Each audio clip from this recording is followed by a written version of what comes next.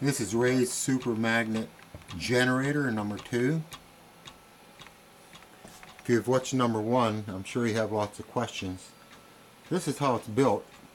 I have the pivot bar coming down a 4 ohm pancake coil in between two big Neo magnets. They're 3 by 2 inches, one on each side, and they're both facing the same polarity, or the same field, and I have north and north facing inward.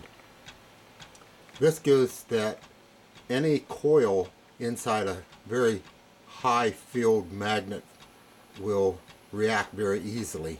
So I use just a very little bit of current and it reacts that way. The reason I'm doing that is it works a bumper switch, and you can see how that's working there. Every time it activates the coil, it reacts within that field and breaks the current on and off.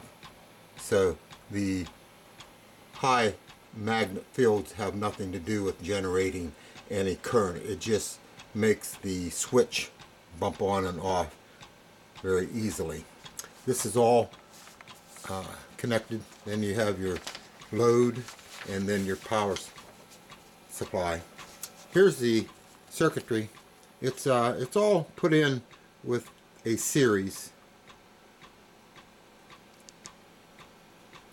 See, everything's in series. So anything affecting anything in the current is doing the same within all the other parts of the current too.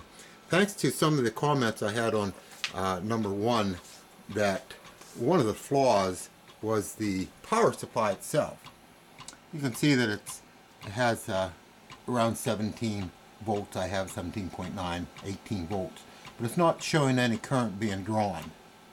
And that's where the fallacy, I believe, of this current was not being really read with the power supply. As you can see on the scope, we have power spikes. Spikes are one of the hardest things to really work with. And because it's such a fast spike, the amperage part of the power supply is not recording that. So this is, I looked it up more online, and I believe that's probably, this is not over unity. Unless we could find a way or some kind of circuitry I could work on. So at this point, thanks for the comments, and I read all of them. I had some really good ones which I used for further testing on this also, so thanks for that.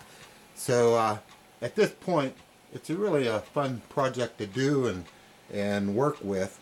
So if you ever wanted to fiddle around with something like that. So there we are.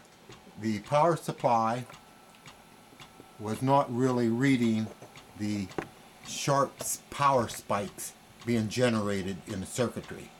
So that was not added into the formulas. Okay, thank you very much. Appreciate it. Have a happy day of inventing. Make every day count.